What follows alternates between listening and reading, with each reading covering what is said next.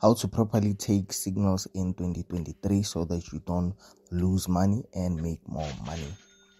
And the first tip is that you need to know the strike rate of the strategy that the person that you bought signals from. Secondly, and most importantly, to know the risk parameters on that strategy. And another important tip that you must use is that if the person sent the signal at about 6:30 in the morning, and then you wake up and then you see the trade has been sent in the group, just leave the trade.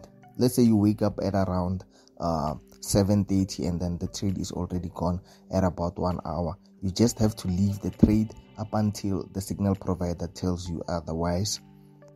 In simple terms, don't chase trades, guys. Just wait up until the signal provider gives you a proper trade that you can take. Just because most of the traders or most of the people that buy signals or buy courses, they are always in a rush to make money, so they forget like those important things like your risk management and the timing. Just because we work with times, that's why there are sessions in trading, guys.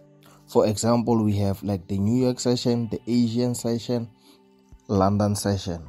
So all those sessions have their own like pairs. They have like their own pairs that you should be trading, and then whenever you miss like those sessions, that's when the market will just slow down, just because the session has passed.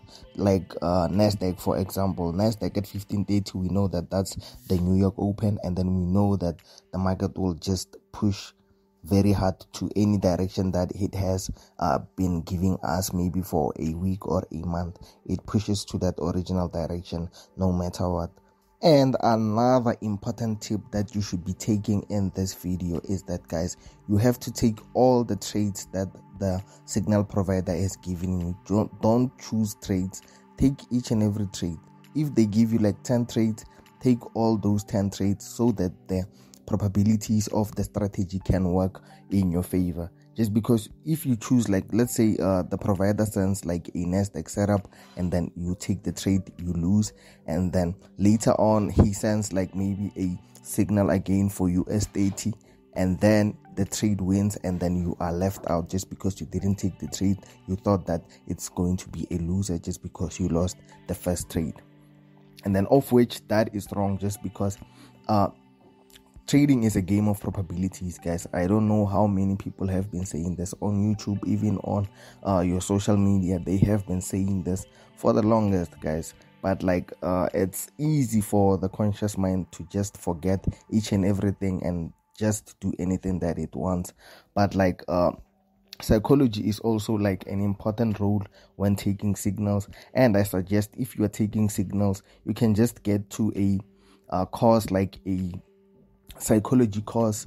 For example, we do have a psychology course in that 500 special, of which it's $28, so that you can just apply the psychology that is needed like in the market.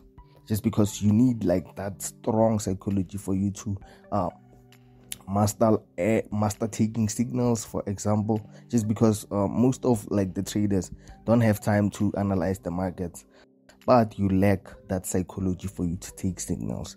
Just because the most important thing in the market is psychology, guys. I can't stress this enough. The most important thing in trading is psychology, guys.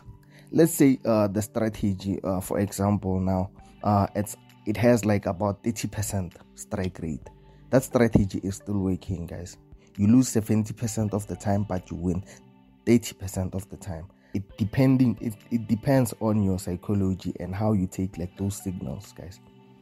And then closing off the video, guys, I'll tell you that those who are busy with like other things in their lives can take signals and then just try to learn when they have time. Try to learn like on their own how to trade, or just try to learn the psychology part like of trading, so that you can properly take those signals correctly without any mindset shifts of you being a loser like in the markets and all of that stuff. You understand? And then I'll see you on another video, guys. I hope you enjoyed this video. I'm trying a lot of new things on my channel so that you can just get like enough knowledge and enough info in the markets, just because as you can see I have like a lot of reputation in the markets. You can see that my videos are about 2 years 3 years back, you understand? So I have like a lot of things that I can share with you guys, those who are starting up, those who have been like in the markets for the longest. So guys, I'll see you on another video. It's your boy Bradley Motaung, and have a great